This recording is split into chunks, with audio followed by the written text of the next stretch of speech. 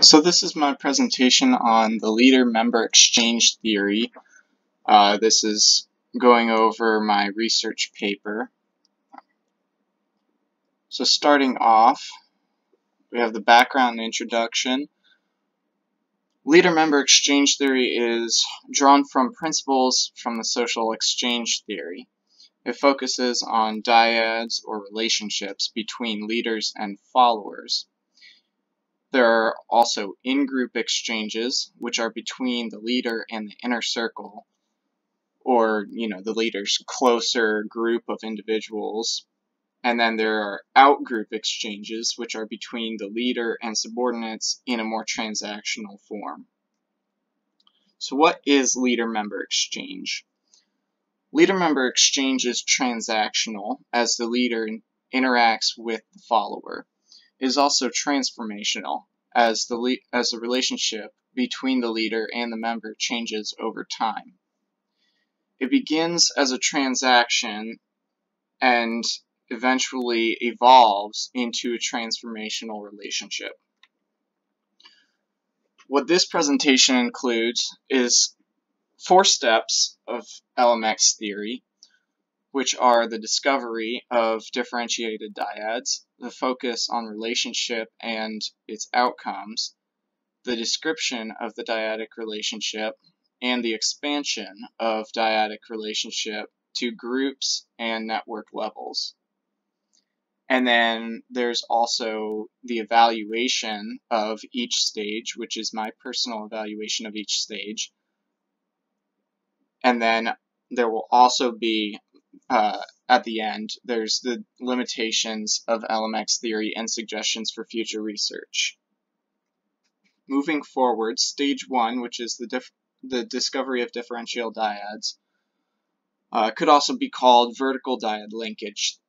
Now, vertical dyad linkage is the relationship between the leader and member and how it differentiates from the follower to follower. So basically that's saying that the relationship between the leader and the follower is different in every relationship. And then the VDL, or vertical dyad linkage model, was developed by Gran and William Shimon in 1978. And they say the hypothesis derived from the vertical dyad linkage model of the leadership development and investigated in this study is that agreement between a leader and a member regarding the meaning of certain mutually experienced events and situations will vary as a positive function of the quality of their dyadic exchanges. So basically what that's saying is that they developed this dyad linkage model of leadership, and it's about the exchanges between the leader and the follower or member. And then later research by George Gran and Olvien in 1995 tested the VDL model that Gran originally came up with in 78 and identified it as an official step in the evolution of LMX theory. In my evaluation of this vertical dyad linkage model, I say that in 1995, the study by Gran and Olvien showed that the findings were consistent with the model that was developed in 1978 by Gran and Shimon. So there's that 17-year difference between the 78 study and the 95 study, and that model held up over time and was used with proper research methods in their research.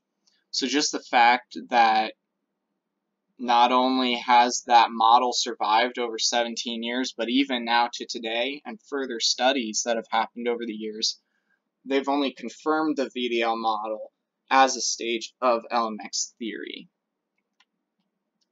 Stage 2, which is the focus of relationship and its outcomes, could also be called the exchange itself, and it's about the exchange between the leader and the follower. These 3 people, Russell, Marie, and Howard, all conducted a study relating effective events theory, which is AET, to the development of LMX. They identified three characteristics of the relationship between the two theories: role-taking, role-making, and role routinization. So the role-taking step is the leader takes the role as the leader and initiates his relationship with the member. And then following on from that, the member takes the role as the follower and receives the leader's pursuit of a relationship. And this occurs on the individual level. The role-making portion of this second stage is the leader and the member proceeding through transactional exchanges. So they go on and the leader does his transactional exchange with the member. And then effective development is the leader and member emotionally and training themselves through interaction with each other. And this occurs at the dyadic level. So the last stage on role-taking occurs on the individual level. Each person is acting on their own. This second stage of role-making occurs at the dyadic level with the leader and the member interacting with each other. Then the third stage, or the third step in this, is role routinization. So this is just the relationship is now stable between the member and the leader, and the member makes subtle changes in the relationship due to their surrounding group of people.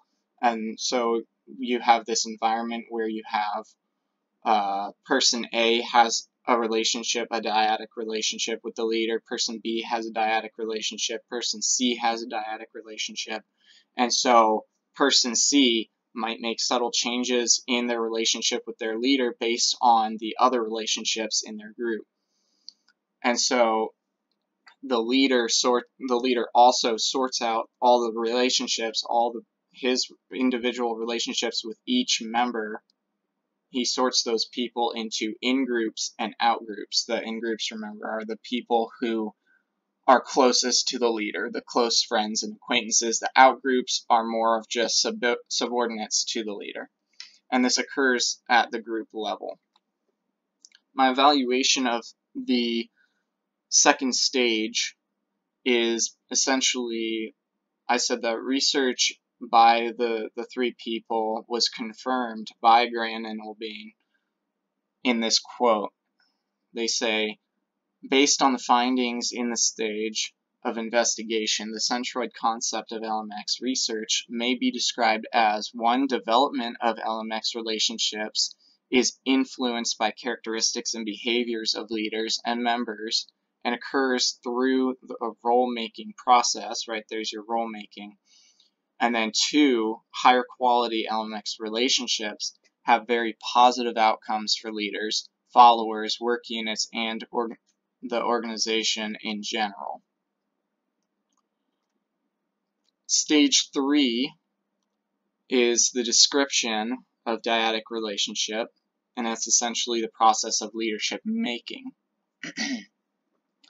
So this moves beyond the in-groups and out-groups, and it goes to the one-on-one relationships between the leader and the members. Gran and Olbain stated they studied the practical side of relationships. So they said that thus, based on these studies, the leadership making model was developed to identify the importance of generating more high quality relationships within organizations and to describe a process for how these may be realized in practice. So that's essentially saying how the groups, it's more about a practical side of the relationship making process and making a follower into a leader. And Gran and Olbain identified 3 phases in the leadership making model. So this leadership making model includes the stranger phase, the acquaintance phase, and the maturity phase. So for the stranger phase, this happens immediately, right? When the leader and the member both first meet each other, there's interaction between the leader and the member, and that interaction is transactional in nature because they don't necessarily know each other. So it's kind of a cash and carry model where the leader makes his commands, the follower executes, and it's a contractual exchange between the two. So it's a role finding type of phase, which also happens to be a very low quality of exchange because there's no transformational exchange there. Then the acquaintance phase, this comes with some delay after the initial stranger phase. And so this happens when the leader and the member start getting to know each other. And so there's an offer from the leader for a deeper relationship, which is accepted by the follower. And this begins to make the transactional exchange into more of a transformational exchange. So the social exchanges begin to increase between the leader and the member. Right, they're not just work exchanges, they're social exchanges too. And the leader and the member exchange information and resources both at a personal level and at a work level. This constitutes a medium quality of exchange. Now the maturity phase is the final phase in the relationship between the leader and the follower, and this grows over a long period of time, right? So it never really ends, but it does have its beginning once it starts to develop further. So this is when the relationship is fully developed and it's in a transformation. There's now transformational exchanges going on between the leader and the follower. This relationship is also highly developed. There are highly developed exchanges between the leader and the member. And then there's also a mutual respect between the leader and member. So this would constitute a very high quality of exchange. Following on, my evaluation of this third stage of the evolution of the leader-member exchange theory is that there's a strong connection between the vertical dyad linkage model in the second stage and the leadership making model in the third stage. And so it kind of naturally flows over time from stage 2 to stage 3. The research presented in this stage also was of a qualitative nature, not just a quantitative nature, right? The first two stages were more of a quantitative nature of study, whereas this stage 3 is more of a qualitative type, and it's going over the practical aspects of that leadership making model. So I think it's an overall good progression of the research on LMX theory. The fourth stage is the expansion of dyadic relationship to the group and network levels. So it's like a team building stage. So it's taking up those teams of dyadic relationships within an organization and making them work together on an organizational network level. So research by Grain and Ulbane revealed that up to this point, most of the work on LMX was focused on LMX relationships and dyads within work groups and independent dyads. Within the complex organizations, however, this is not representative of the nature of leadership situations, which are characterized most often by a leader and multiple members working together in some sort of interacting collectivity. So the research shifted to studying how relationships between the leader and each member works together in a network of ways for the success of an organization. Continuing on with this fourth stage, organizational success is dependent on the leaders and the members acting within their defined roles. So if the leader and the member are not acting within their roles, that would mean that they're not functioning well or effectively, and therefore the network, at the network or organizational level, the organization is going to fail or not do as well. So higher quality, the result of the studies and the research revealed that higher quality dyadic relationships leads to better work performance for each individual relationship. And then those better performances in the individual dyadic relationships leads to a higher performance at the group level. And that higher performance at the group level leads to better performance at the organizational network level. My evaluation of stage 4 is that stage 4 is still being researched today. So it's not a concluded study like the other 3 stages. It's still open-ended. There's no end to it yet.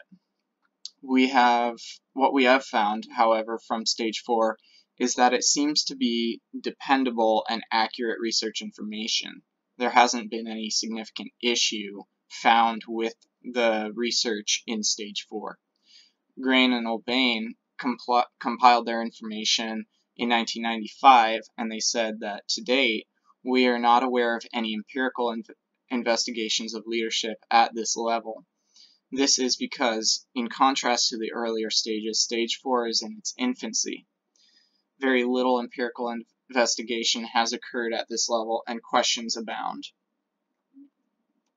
So the limitations of LMX theory, the biggest challenge to this theory is that it's still in the process of development.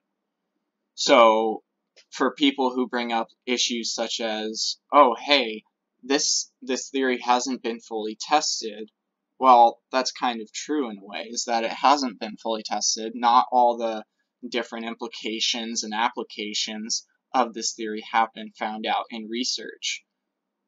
However, the research on the subject has also shifted to some degree at every stage in the evolution of the theory. So, I said before that it shifted from not only a transactional relationship to a transformational relationship, but also the research shifted from a quantitative research to a qualitative research. And then the theory will also continue to change and shift direction as new research comes out. Suggestions for future research. So there's an overabundance of research on stages 1 and 2, and they have been found to be pretty solid, pretty foundational. There hasn't been any issues discovered with that research. It was all done right and in the right manner. And so we can say that it's solid. We don't have to do any further research on stages 1 and 2.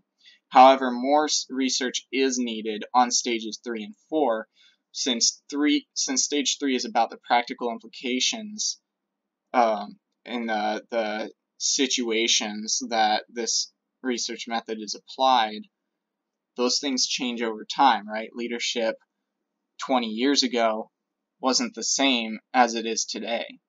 So that's naturally going to change over time. So we need a lot more research now on stage 3 so that we can compare it with research on stage 3 back 20, 30 years ago. And then we also need more research on stage 4 because it's still in the beginnings of its research, relatively speaking. In conclusion, the 4 stages of the evolution of LMX theory have been beneficial over the years, right? It's still a fairly new theory, and yet it has already risen to the top as one of the most successful leadership theories of all time. Many companies, many organizations are using this research, right? They're using this theory, and LMX is not merely theoretical like most other leadership theories, like most other theories that organizations use, but it also has the practical applications as discussed in the second 2 stages. So it's both theoretical and practical, which makes it such a successful theory. And then again, many companies and organizations continue to use this theory today with a great deal of success. And that is my presentation on LMX theory. Thank you.